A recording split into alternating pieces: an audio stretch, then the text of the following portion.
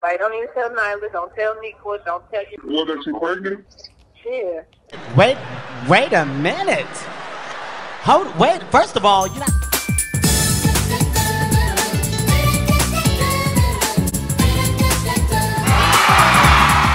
Hey guys, and welcome back to Ddg'S Room, and today I'm back with another video. Alright guys, let's cut the chit chat.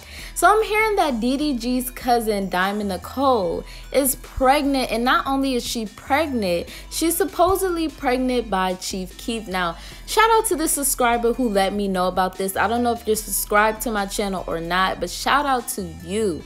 He told me to head on to I Am New York's page. I headed on to his page, watched the video, heard the audio, and it did sound like it was Diamond Nicole admitting that she is pregnant. Which I'm gonna say all this news is allegedly, because we really don't know for sure. Like, we just hearing the audio and we saying, look, it sounds like Diamond Nicole must be Diamond Nicole. But she hasn't actually came out herself and said, look, I'm not pregnant, look, I am pregnant, which kind of makes it more suspicious, because it's just like, why wouldn't you want to let people know what's really up? Maybe she just like having her name out there. But for real, if I wasn't pregnant and word was going around that I was pregnant by a famous rapper, I would come out and be like, look y'all, I'm not pregnant. Like, what you waiting for?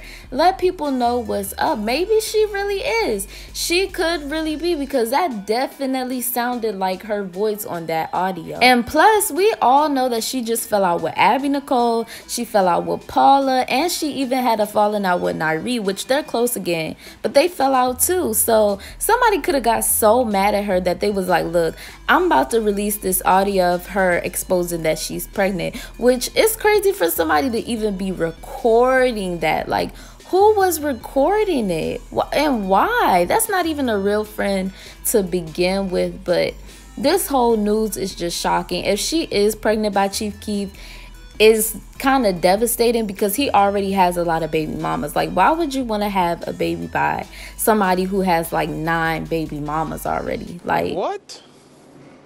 I don't know, that's just my opinion. And plus, she's been doing a lot of pregnancy pranks, and she's been wearing hoodies a lot in her videos, so I don't know.